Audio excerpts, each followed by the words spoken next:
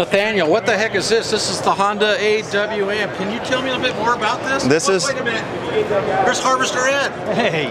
Hey, Ed. Yeah, check this out. Yeah, man, you got any questions? Oh, do I have questions? A lot of questions. Well, I'm your guy. I'm Nathaniel Linford. I work for American Honda. Been working with Honda for 22 years, and this is one of the products we're working on. We're here at the show to get interest for our autonomous mower and our manual mower and what the future holds for Honda and our customers. Awesome. And I'm Ed LaFleur, head harvester from the East Coast. Head harvester Bill Arman from the West Coast, and our topic today is innovation, getting autonomous. Yeah, so this is a big one, Harvester Ed. It really is. What's the width? This one cuts 60-inch. We're investigating in research phase for what size will fit our customers' best interest.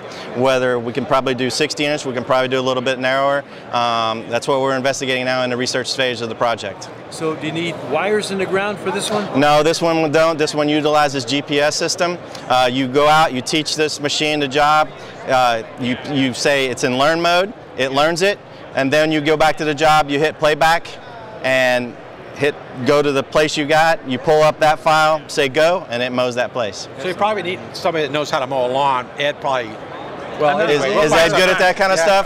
It's been a while. Well, you know, this thing, we'll get it to a point where it should be easy to operate and go on from there. Okay, so folks, listen. Autonomous means you don't have as many workers working on the machine driving it around. They can do something more productive somewhere else. So autonomous is where it's going. And our point today on innovation is stay out in front of the curve. Yeah. Because if you don't, it'll run you over. You'll be standing by the side of the road. Especially in states like California, the leading state. Yeah, it's challenging times, and we love a challenge. Yeah. So it's going to be at least a year out or so? At least. Right now, in 2023, we're targeting taking more units out to demo and make sure we got everything ironed out. And then we'll have to make sure we meet all regulations and certifications from that standpoint before we can talk about production launch.